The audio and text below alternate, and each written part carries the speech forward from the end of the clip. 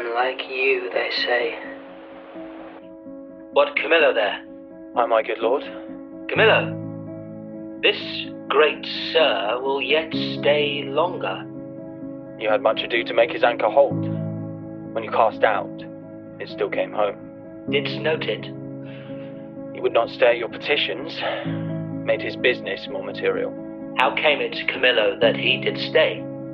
At the good queen's entreaty. At the queen's, be it. Good should be pertinent, but so it is not. Was this taken by any understanding pate but thine? The lower masses perchance unto this business purblind say. Business, my lord. I think most understand Bohemia stays here longer. Huh? Stays here longer. Aye, but why? To satisfy your highness in the entreaties of our most gracious mistress.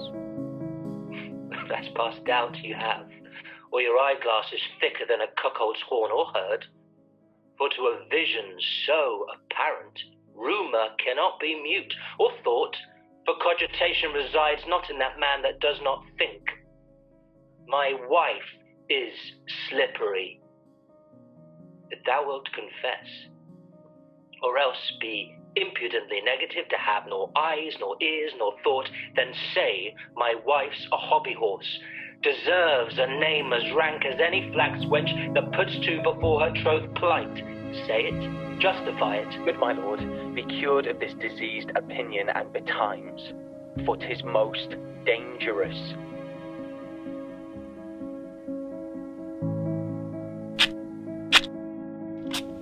This brat is none of mine. It is the issue of Polixenes. Hence with it, and together with the dam, commit them to the fire. It is yours, and might we lay the old proverb to your charge? So like you, 'tis the worse.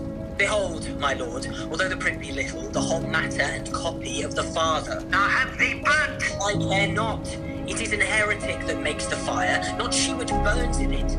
I'll not call you tyrant, but this most cruel visage of your queen, not able to produce more accusation than your own weak-hinged fancy, something savours of tyranny, and will ignoble make you, yea, scandalous to the world. Out of the chamber.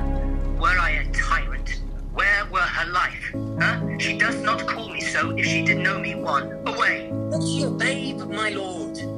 'Tis yours. Love, send her a better guiding spirit.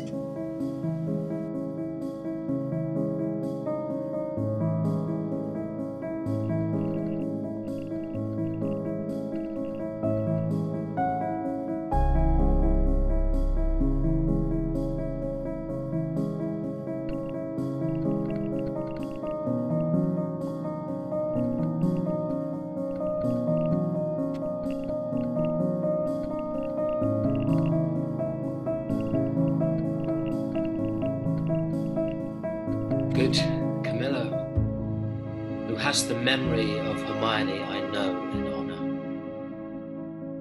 Oh, that ever I had squared me to thy counsel. Then, even now I might have looked upon my queen's full eyes, have taken treasure from her lips, and left them more rich for what they yielded. Thou speakest truth. No more such wives. Therefore, no wife. One worse and better used would make her sainted spirit again possess a corpse, and on this stage where we offenders mourn, appear soul-vexed, and begin, why to me? Had she such power, she had just cause. She had, and would incense me to murder her I married. I should so. Were I the ghost that walked, I'd bid you mark her eye, and tell me for what dull part in it you chose her. Then I'd shriek, that even your ear should rift to hear me, and the words that followed should be, remember mine. Stars. Stars and all eyes else, dead coals.